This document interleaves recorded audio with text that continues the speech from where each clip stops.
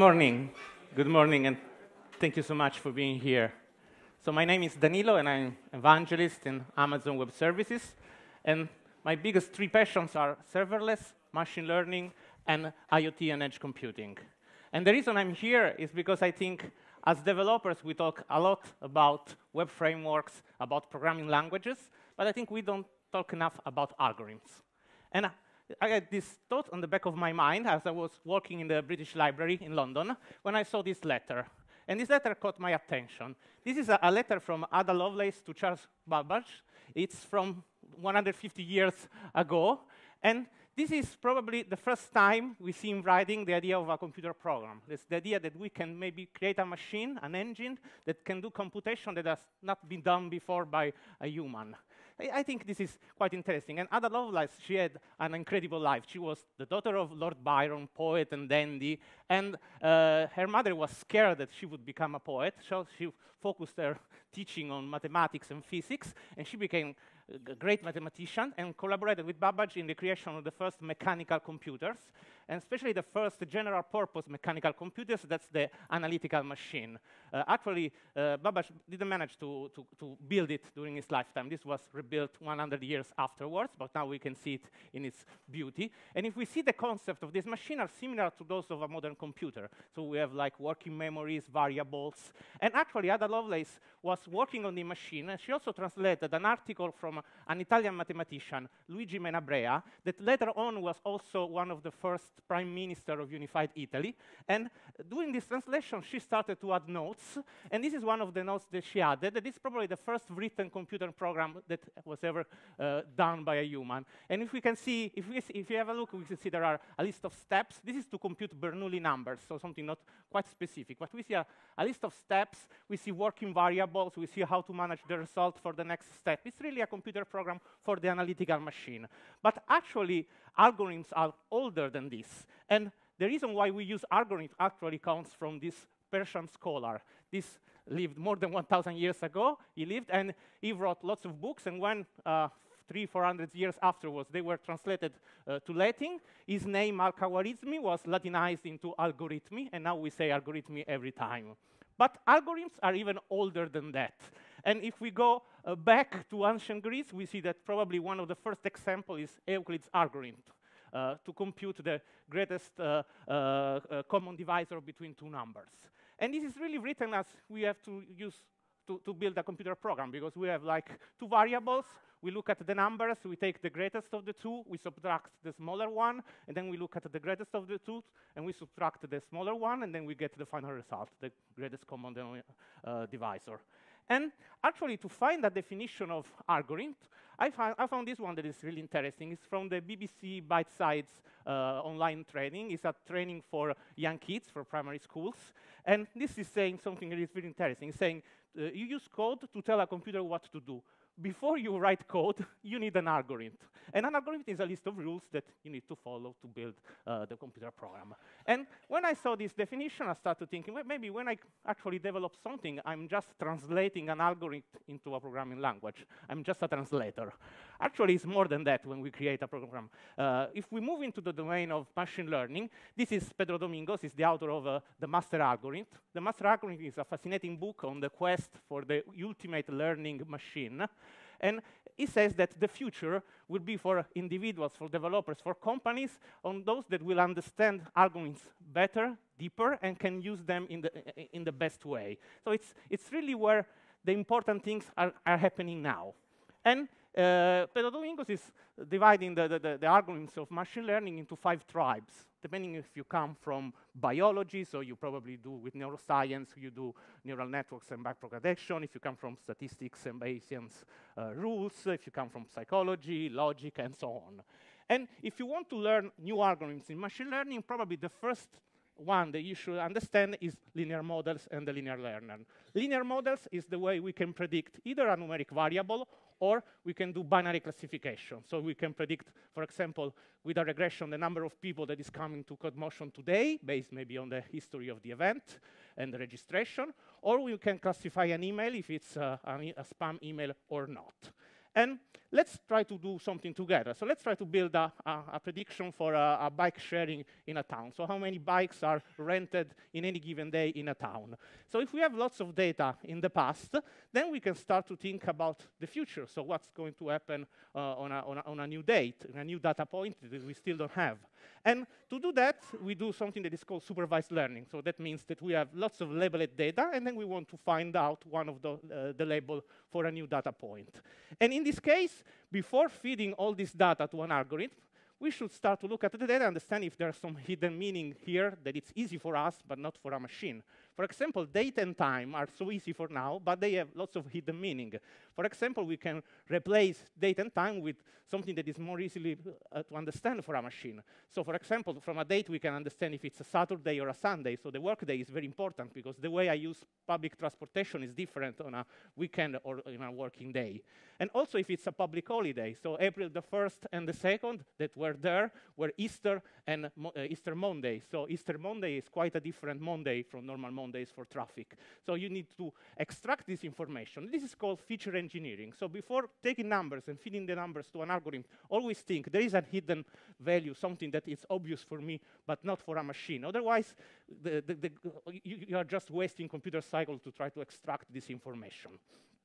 And then when we build a linear model, we add linearly. So there is an addition of things. But this addition is going through basis functions. So we don't need to take the information that we have, so the number of bikes, the date, the time, as they are. We can process this with basis functions. So one thing that I see lots of people is missing is that linear model can process the information through nonlinear functions. So you can build very complex linear models using this very basic trick.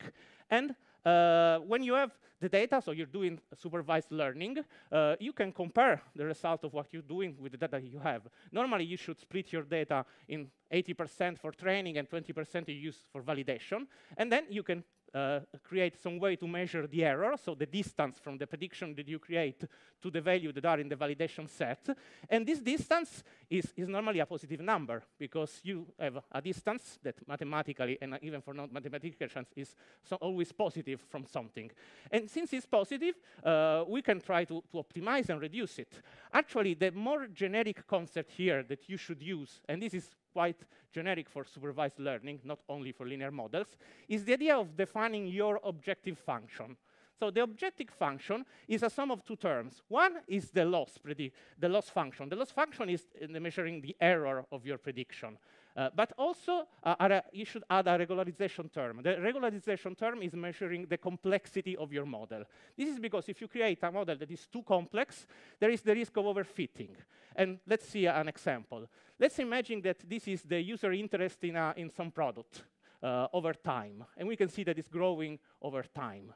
You can start and create this model that is probably giving a big error on the loss function because it's not fitting the data very well. So probably you should train more and reduce the loss function.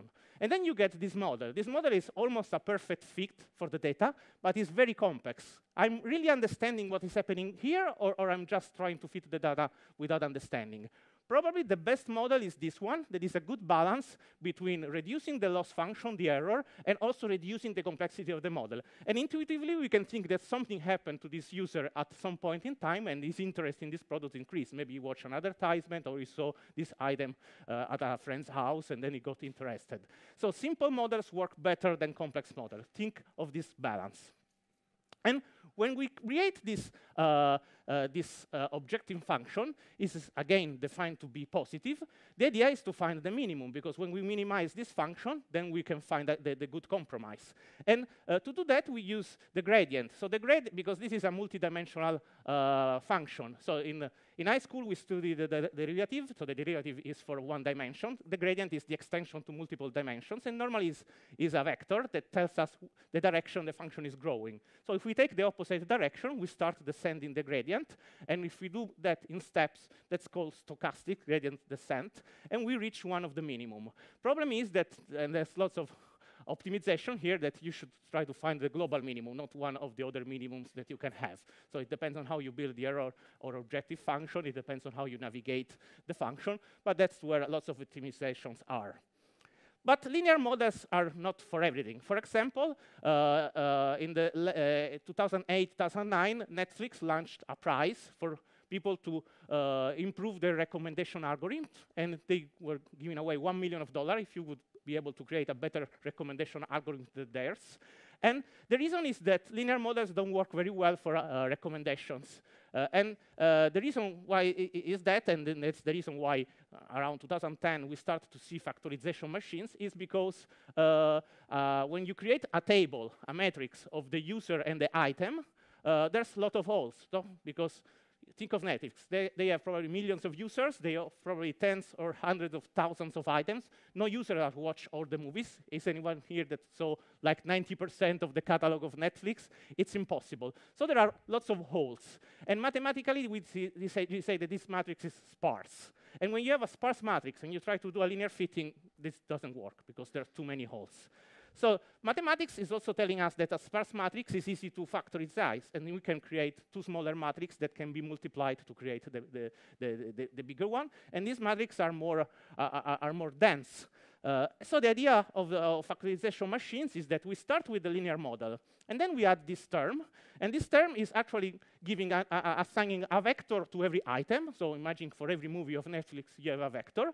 And then when we compare this item with another item, we do the dot product, the scalar product of the two vectors. And it's this way we create a new, an additional item that takes care of the relationship among different objects. This is actually more complex to train because now we have more parameters. That's why we usually don't use gradient descent here, but we use what is called alternative least square. That means that we alternate. We fix V, and then we minimize for W, and then we fix W, and we minimize for V, and then so on. So alternating, we can use traditional approach even if you have lots of more variables.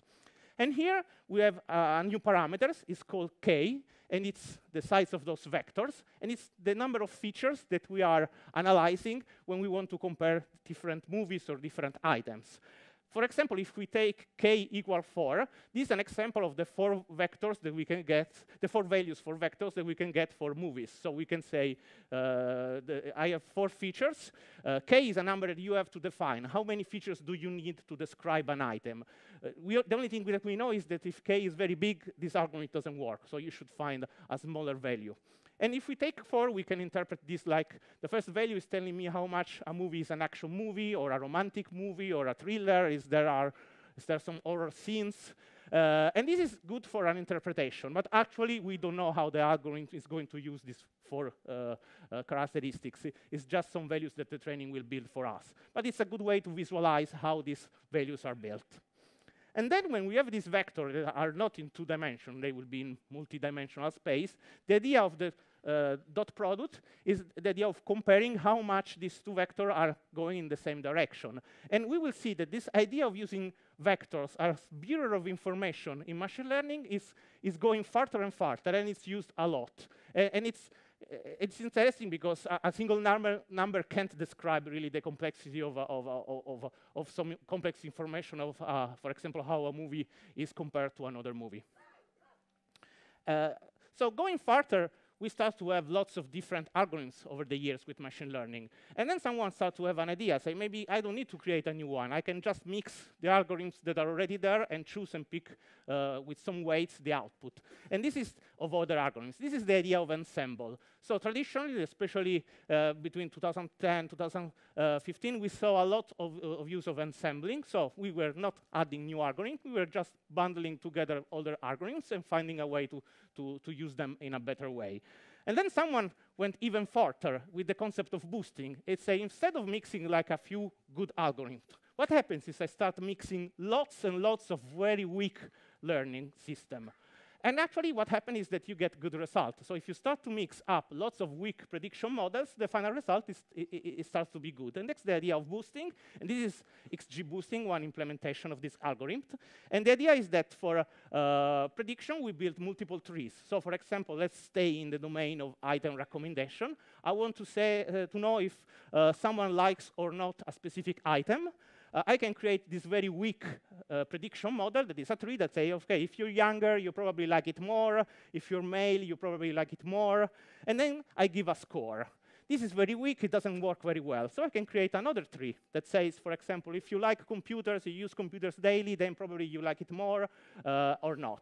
And then you can go on and add, and then when you receive a user, you can classify the user across all these different trees that can be hundreds of trees, and then you add up all the scores, and the prediction you get, it's called a tree ensemble this time, it's much better, it starts to be good. So this is quite an interesting idea. But probably the reason why we are here and lots of people is interested in machine learning is because we've seen lots of advancement in image classification. And that's something that happened around 2012 with the explosion of convolutional networks. And those are probably the best algorithms for image classification from 2015, 2017. They all have very fancy names, so ResNet, DenseNet, Inception. And the idea is always to use these convolutional neural networks. Convolutional neural networks work with different layers. This is a neural network. The first layer is a convolution layer that tries to extract features from an image, like there's a line, there's a circle. And then these features are passed to a pooling layer that will condense this information and pass the information to a next layer that will again start to look for features. This time, the second layer will look, and we discovered this by analyzing the result, for more advanced features. I may look for an eye, a nose, a hand, and so on. And then we always do this pooling. But people realized over time that this pooling was losing information. So neural networks work very well with convolutions now, but we saw that there are limits, especially if you start to mix up things in the face. So if I move in a picture the mouth with an eye and I switch the eye with the mouth, most convolutional network will just see that everything is there because pooling is just densing the information. They lose the localization of inside the picture. So that's why more recently there's been an interesting concept. It's called capsule networks. And the idea, guess what? It's not that you produce as an output a number that you pass to another layer, but the output is a vector, a mirror of information. And then you use dynamic routing. So you output of the capsule, the first capsule layer will output a vector, and then you will look on the receiving side for the next capsule that will align better with this vector, so they have the vector in the same direction. So you get dynamic routing, and then I will pass this information to this new capsule. And then maybe another feature will create another vector, and this is passed to another capsule. So this concept of vectors and dynamic routing is creating lots of interest. We're really early stage now with capsule networks, but it's something that is in great development today as we speak. Another field that is really interesting is sequence to sequence. And here, first, I mean a system where the input and the output is a sequence of tokens. It can be like an audio file, it can be a text file. And the three most common examples here are machine translation. So I give an input Italian and I get English, or vice versa. Text summarization, I give an input a long text and I want to get a summary of the most relevant things inside this text. Or a speech to text. I give you in input an audio file, and I want to understand the text inside this speech. And for sequence to sequence, we start to see deep neural networks being used starting from 2014. And that's the reason why we see devices like Amazon Alexa and Amazon Echo, because we improved a lot in speech recognition thanks to these platforms. They usually use, like this is Sokai, an open toolkit that we released as Amazon last year. It's using both recurrent neural networks and convolutional neural networks. So for convolutional neural networks are similar to the one before. Recurrent means that in the architecture of the network, it's not just feeding forward, but there are loops, so information can go back and forth inside the network. And normally, sequence to sequence is built with an encoder layer where you encode the information, like the input language or the voice. And then there is a decoder layer that will decode this information in the output language or create the summary of the text. And the evolution that we've seen here, that we use also in Sokai, is the creation of a third layer in the middle that is called the attention layer, that is not purely feed forward, but can have information go back and forth. Because the idea is that when you have a sequence of text, context is very important, because the same word can mean different things depending on the context. So the decoding layer can go back to the attention layer and get information on the context, and in this way you can translate complex sentences into other languages. This is, for example, a very basic translation. So we see how, for example, groen is translated to green, so from Dutch to English. And this is quite ordered. But if we see this long sentence that you probably can't read from the back, what happens is that the syntax of the German language is different. So the word sprechen, that is at the end of the German sentence, is almost at the beginning of the translation in English as discussion. And thanks to the attention layer, the neural network can go back and grab the information during the translation. If there was not this recurrent connection, you would not be able to do this kind of translation from one language to the other. With this, we leave the domain of supervised learning, when we've seen lots of improvement over the years, and we enter into unsupervised learning. So when we don't have labels of data, we really have data that we want to understand. And interestingly, we don't have lots of new developments. There's a lot of research, but we don't have nothing skyrocketing here. But we're using lots of old algorithms. For example, k-means has been developed in the 50s and the 60s. And the idea is to do clustering. So if I have lots of data points, I want to cluster these together and understand how they are distributed. This is something, for example, that lots of companies do to understand their customer. If you have 1 million of customers, you can't know each one directly. So you can try to cluster them, and you don't have 2 dimensions. You have like hundreds of dimensions, all the information on your customer, to understand if there are similar patterns, so that you can understand who is maybe leaving the company, who is satisfied, who could be interested to something that you have. And the idea of k-means is really simple, so I love it. The idea is that you start with defining k, so the number of clusters that you want, and then you can start with 3 centers for this k, for these centers. There's lots of optimization on how to start with the centers, but even if you start randomly, the algorithm usually converges. It's just slower in the conversion. And so we start with these 3 centers here, green, orange, and blue, and then we assign each dot to the closest center, and that's just a simple iteration. And now that we have some initial cluster, we can recompute the centers of each cluster, and the center will move. And now we iterate. We just reassign all the dots to the closest center. So a few dots will change color, and then we move the center again, recomputing the center, and so on. And at some point, the center will not move so much if it converges, and you can define like an epsilon, and a number of iterations, and then you get the clustering of your data. So really simple, really powerful. This was invented before computers, so you can imagine people doing this by hand. Another unsupervised category of algorithms that is really interesting is dimensional reduction. So as I said, some data points like customers, they can have hundreds of informations. And sometimes too much information means that you can't compute anything because it's beyond your limits. And sometimes too much information means that you miss the really important data that is that you have.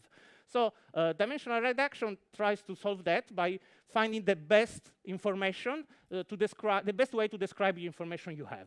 So principal component analysis actually was developed in 1901, so it's really old. And the idea is to find the important components in your dimensions in the right order. So the first component will be the most important one. And we will see something that we do every time without thinking. For example, let's look at these dots here. So normally I would describe these dots with x and y, and it's 2 points of information. But if I only tell you the position compared to this diagonal line, that is the principal component, I'm already giving you 80–90% of the information. The remaining distance from this line is much less important. And this is the principle of PCA. And again, whenever you describe a point on a plane, you can just give where the point is and then the altitude of the point. For example, when we describe the position of something on our planet, we use latitude and longitude, and then eventually we add the altitude above or below the sea. We don't use it because normally you don't need it. It's much smaller compared to the information of latitude and longitude. So we use it always. We just don't think it, but this is a good way. So if you have lots of data, this is a good way to find the real important information in your data. And still in the unsupervised learning models, topic modeling is fascinating. Has been discovered twice. Once to find the important topics inside text. So if I give you lots of text information, like all the emails of your customer support, and you want to understand what are the most important topics that are discussed by your customer support, you can use this algorithm.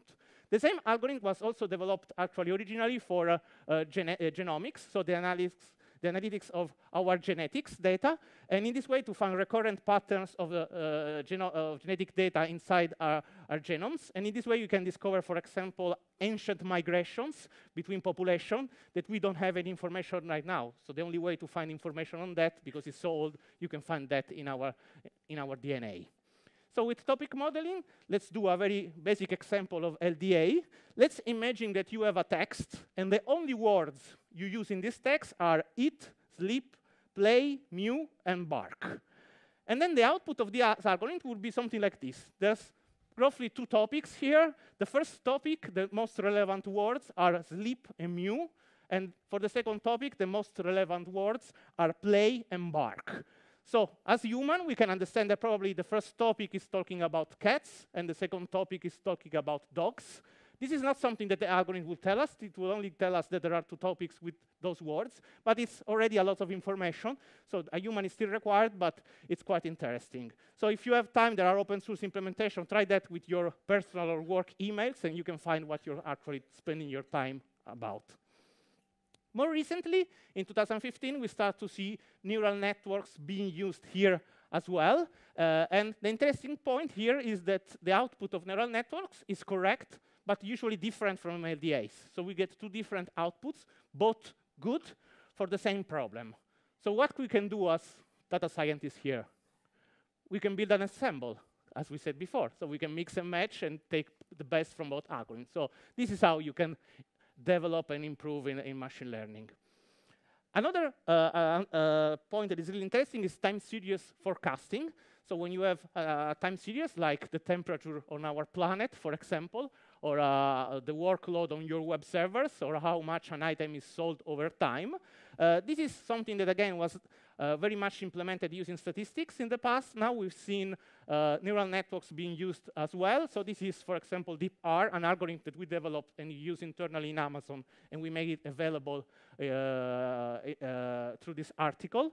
And the idea here is that you can build a single model that can go through different categories. And we're using recurrent neural networks here. The idea is that you predict something for one point in time, and then the neural networks will send some information for the next iteration, and then you predict another point in time. And from a time series, you can build a prediction with a range that tells you that, for example, with 80% probability, you should stay within that range. And for example, I was talking with a customer. They are going to use this model together with a statistical approach and doing what? An ensemble, so that this can be used to control the statistical model. If they get out of the 80% prediction here with the statistical model, then probably they double check the data again. And the last algorithm I want to describe today is word-to-vec. I said that with neural networks, we need to get in input text, for example. But to get in input things that are not numbers, it's not easy for a neural network. So that's the open problem of embedding. So how I can take information that is not numeric and put that into something that a neural network can understand. Usually the idea is to use dense vector. And again, we use the same concept that we saw before. So vectors will be the bearer of information here. So we can create vectors that can tell us if 2 words are similar in meaning, they will be closer to each other. If they are different, they will go in different direction. And for example, here the 2 use cases are either to predict a word from its context. So I know the context, and I want to understand what are the possible words that can be said.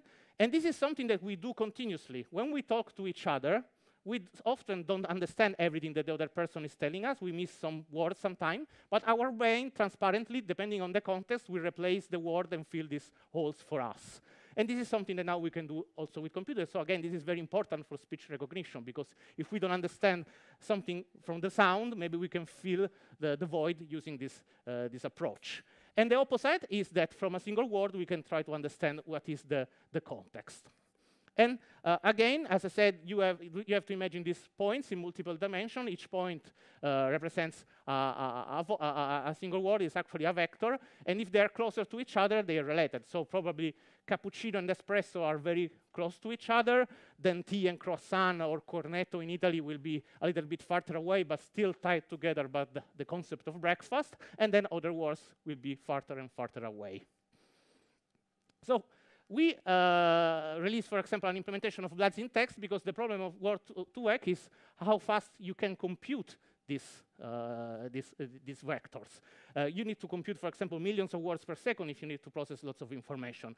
And in machine learning, another problem is, OK, I have lots of algorithms, but are they really usable on the amount of data that I have? We have customers that process large amounts of data. So customers can process terabytes of data every day. They can build millions of predictions every second. Or they can rebuild their model every day, and they have 1 hour to rebuild their model. Otherwise, they start to miss the business expectation.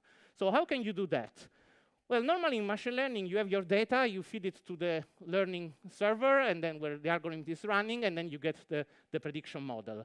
If you have lots of data, you need to scale horizontally. Otherwise, this will not work because you will reach a bottleneck. And even worse, lots of models, all the models that we saw, they have lots of configuration parameters. They are called hyperparameters. And you need to, if you change these parameters, you get from a training a different result. So often you need to repeat the training multiple times just to play with these parameters and see which is the best output. And another problem is incremental training. Let's say that I train my prediction on the last 2 months of data that I have, then another month pass, and usually what I do, I drop 1 month and I take a new month of data and I retrain my algorithm. And that's what lots of customers are doing. So in Amazon, we start to think about a different approach. What if we think of these training algorithms as streaming? So there is a continuous stream of data. We keep the state of this training algorithm, but we don't stop learning at any point. So we expect a continuous stream of data.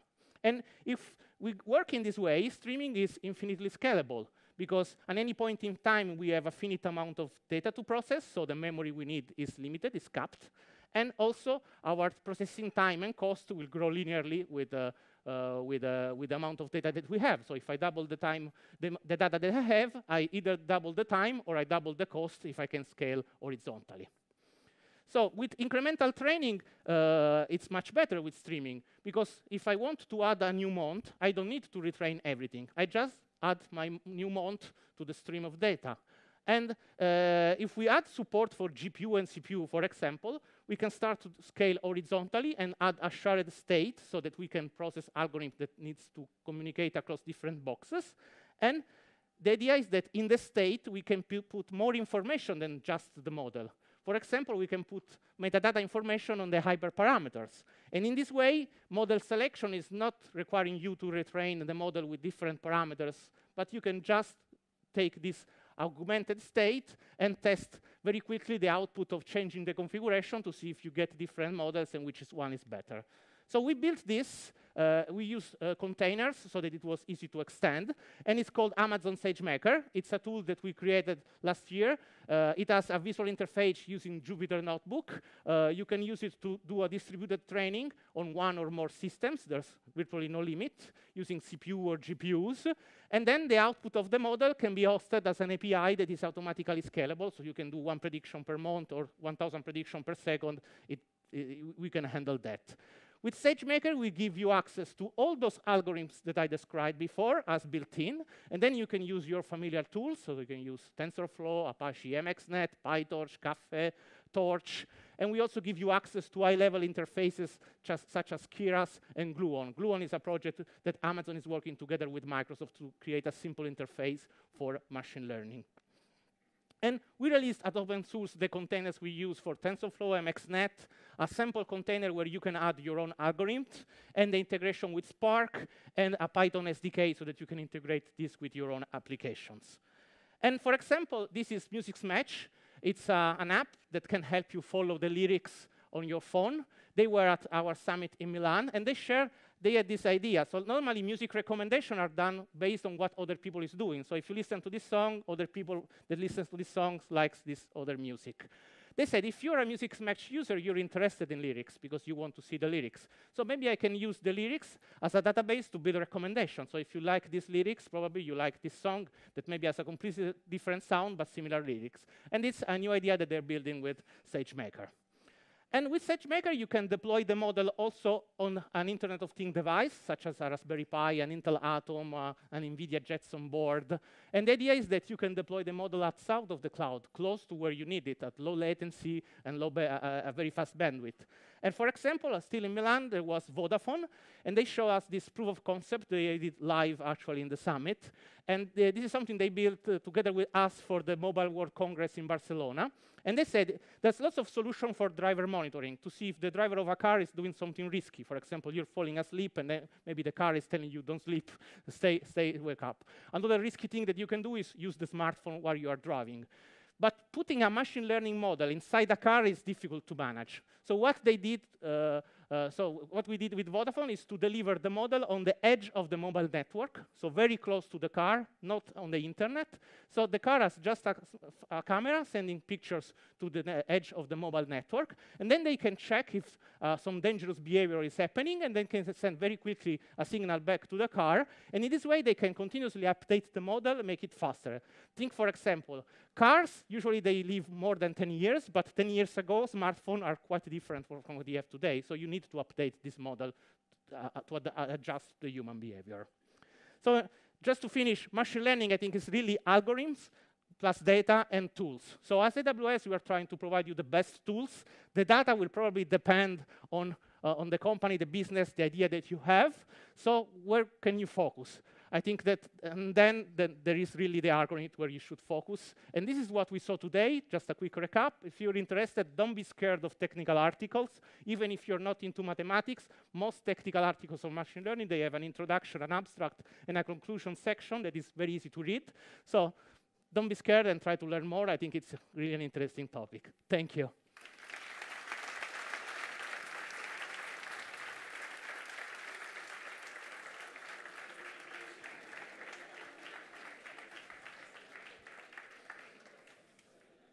Let me know if there is any question.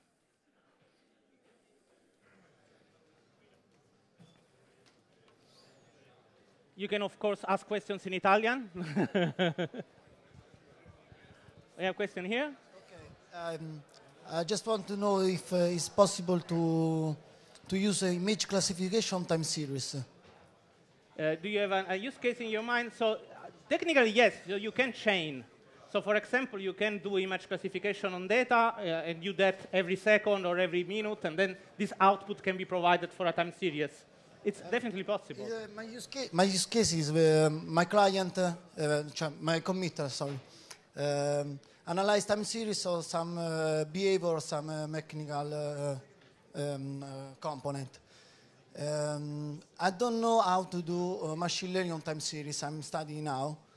But follow some courses, I see that I can try to comparize the behavior of the graph like an image classification.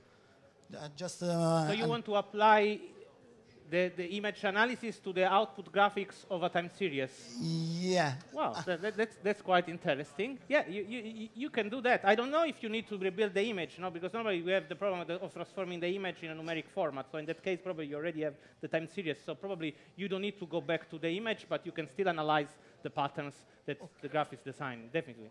And we can take this offline, and I'm really interested. Thank you. Is there any other question?